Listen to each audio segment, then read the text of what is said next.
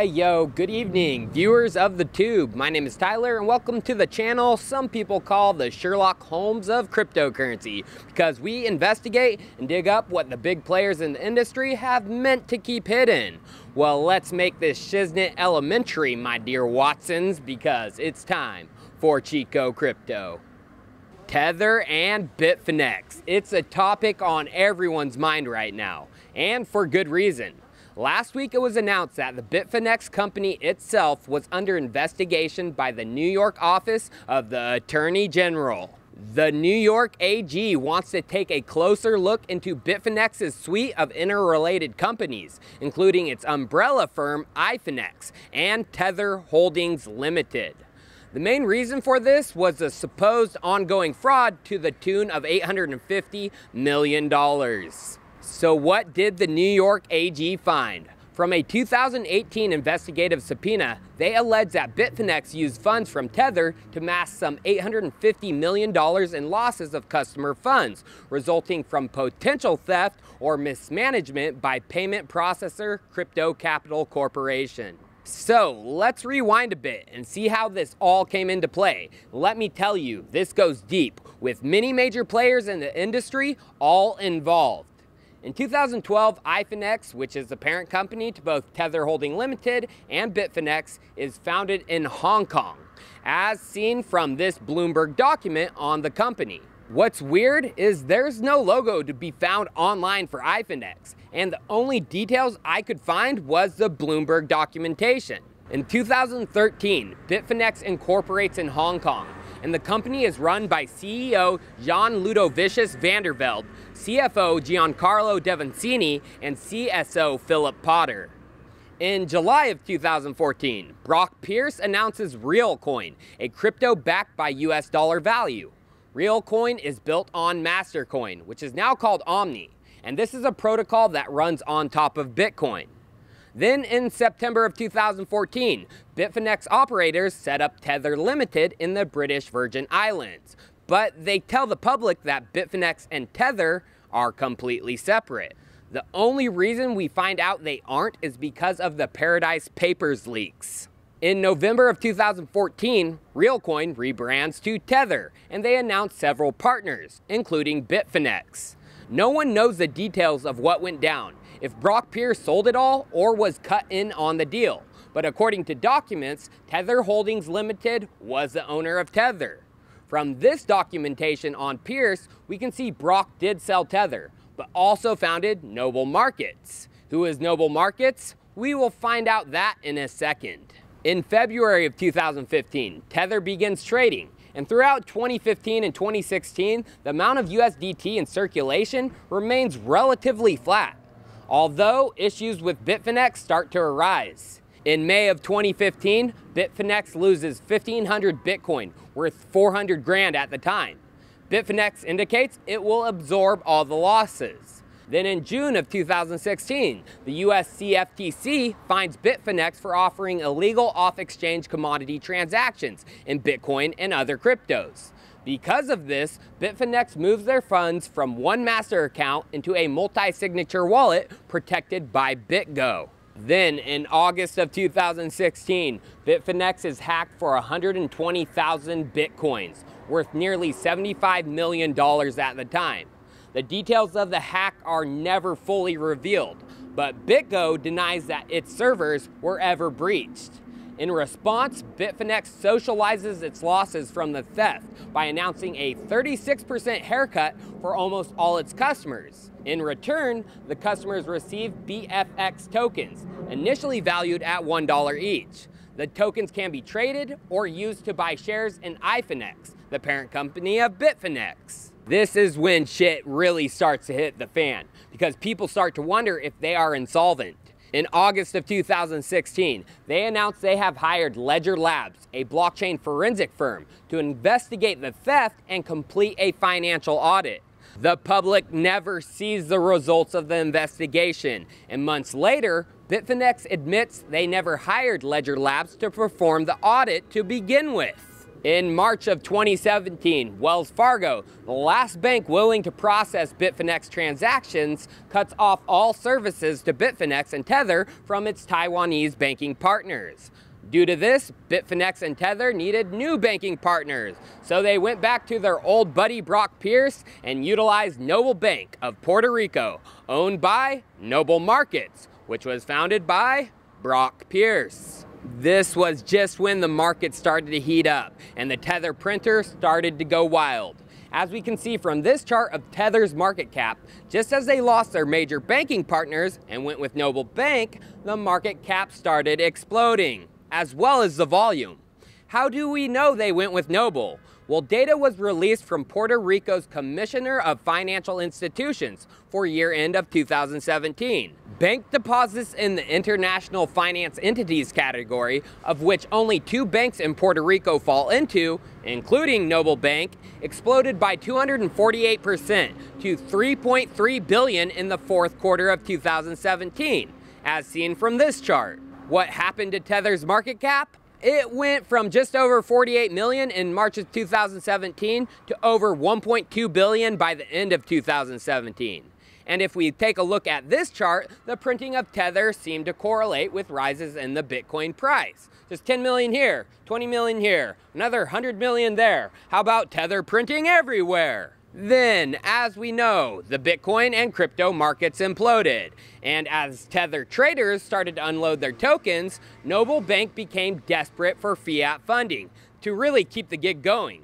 But Tether and Bitfinex wouldn't rely on one banking partner, they needed multiple. So enter Crypto Capital Corp, who is now accused of losing $850 million, and another, Global Trading Solutions, which was able to get them an account with HSBC.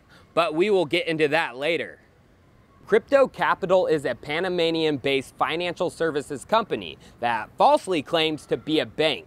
They have extremely shady banking partners like Global Transaction Services Limited Hong Kong, who are known scammers, as well as working with some shady Polish banks.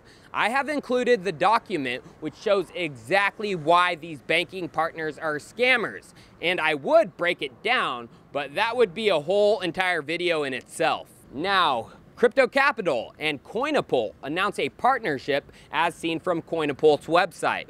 Coinapult started as a simple way to send Bitcoin through email and SMS, but attempted to become some sort of exchange. The ties between the two are close. They have offices right next to each other, and Crypto Capital's internal technology was created by Coinapult. Coinapult created an interesting feature called LocksTM, which allowed holders of Bitcoin on Coinapult to lock down their Bitcoin USD value. This LocksTM feature used Tether tokens to account for who owns what in USD value. The USD values are claimed by Coinapult and insured by Crypto Capital and their shady banking partners. Now, Coinapult abandoned their retail services to concentrate on business-to-business relationships. Even in 2017, if you tried to open an account, they would instruct you to fund your account via Crypto Capital. Yet when people tried to apply with them, they were totally ignored. Suspicious? Oh hell yes it is. Well, Coinapult then integrated their LocksTM feature with Mycelium, a popular Bitcoin wallet, and another exchange, Cefelo. Guess who is a major investor in Coinapult and Cefelo, thus being involved with Crypto Capital? Roger Ver, as seen from this list of his investments. Let's listen in to this AMA Roger did in December of 2017, when he is asked if he thinks Tether would hold its value in a crash. She says, in a huge market crash, do I think Tether would hold its 1-to-1 US dollar value? I don't know. I know I've seen lots and lots of posts on the internet here talking about Tether and how there's a bunch of problems there. I don't know. I don't know enough about it. I tend to try to not yell fire if I don't know that there is a fire. There definitely seems to be some smoke and lots of people saying things, but at the same time, I know firsthand just what it's like to be attacked online with people saying things that aren't true. So maybe it's true, maybe it's not. Do your own research. In a huge market crash, I think Tether, if the market crashes with cryptos in general, I think Tether probably would hold its 1-to-1 value unless Bitfinex itself, or the company behind Tether, itself were to be attacked or in trouble in some way. And if that was the case, then I don't think it would hold that value. So, and lots of people were replying saying they also want to hear my thoughts on Tether. So the short answer is I don't really know, to be honest. So. A bit of a nervous reply. And with Roger highly invested into Cephalo and Coinapol using their lock TM feature, he should have one of the best views into crypto capital's operations. Yet he is playing like he doesn't know jack shit. Another interesting thing is around this time he launched Bitcoin Cash, and he transferred 40K Bitcoin to Bitcoin Cash via Bitfinex. Maybe Roger knew more back then than he was publicly admitting. And we can't trust Ver one bit. It's just like when he said he saw Mt. Gox's bank statements and they were fully solvent, as seen here. I'm Roger Ver, longtime Bitcoin advocate and investor. Today I'm at the Mt. Gox World Headquarters in Tokyo, Japan. I had a nice chat with Mt. Gox CEO Mark Karpeles about their current situation. He showed me multiple bank statements as well as letters from banks and lawyers. I'm sure that all the current withdrawal problems at Mt. Gox are being caused by the traditional banking system, not because of a lack of liquidity at Mt. Gox. The traditional banking partners that Mt. Gox needs to work with are not able to keep up with the demands of the growing Bitcoin economy. The dozens of people that make up the Mt. Gox team are hard at work establishing additional banking partners that eventually will make dealing with Mt. Gox easier for all their customers around the world. For now, I hope everyone will continue working on Bitcoin projects that will help make the world a better place. So here we are today with Bitfinex, Tether, Crypto Capital. They are all involved in a critical moment. There's 850 million missing. And just recently, in March of 2019, Ifinex borrowed 900 million from Tether. Then 853 million new Tethers have been injected into the markets. What do you think they are doing? Buying Bitcoin, pushing the price up, selling the Bitcoin for USD so they can pay back the missing 850 million. It's obvious. And with the New York AG now investigating, things will come to light. And actually, things are starting to get real sunny. Just yesterday, Reginald Fowler and Ravid Yosef have been charged in connection with providing shadow banking services to crypto exchanges. Their company? Global Trading Solutions. And as we can see from the indictment, Global Trading Solutions is named. So this relates to Tether and the Bitfinex case. Now, this fallout could be about as damaging to the markets as it gets. All the players involved could be in cuffs soon. Vandervelde, Potter, Davancini, Pierce, Ver. But new players could also face repercussions, like Justin Sun, who is issuing Tether on the Tron blockchain. But also the exchange that should not be named, who is the largest holder of Tether. Let's finish the show by hearing what their CEO had to say about Tether before all this came out. Because I think as part of the community, we need to do this together. Absolutely. Very interesting to see the inside perspective of how these kind of situations get dealt with. I know the NEM team, for example, obviously had a very big hack carried out on an exchange recently, and a big portion of NEM tokens were stolen. So we're going to come to NEM in a few minutes, though. Now, I did want to ask you as well, there's been a lot of accusations made against the guys over at Tether. How do you feel about that situation? What are your thoughts on it?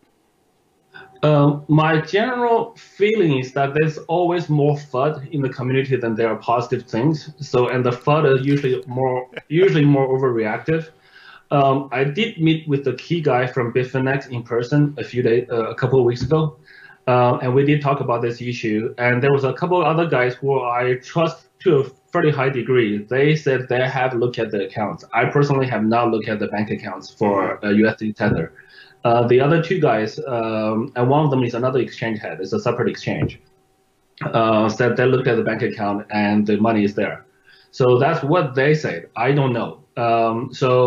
But I'm actually much more worried about the banking relationship than the actual funds. Because even if you have the funds there, if the bank doesn't allow you to move money, then you're still stuck. So yeah, but either way, we are fully supportive of what other people are doing. So we support Tether on our exchange, and given that we already support it, we want to help them ease any problem or fix any problem they encounter. We want to help ensure that they're Sneaky, sneaky CZ. Sounds like he was meeting with the heads on a consistent basis and knows more than he lets on. Cheers, viewers. I'll see you next time.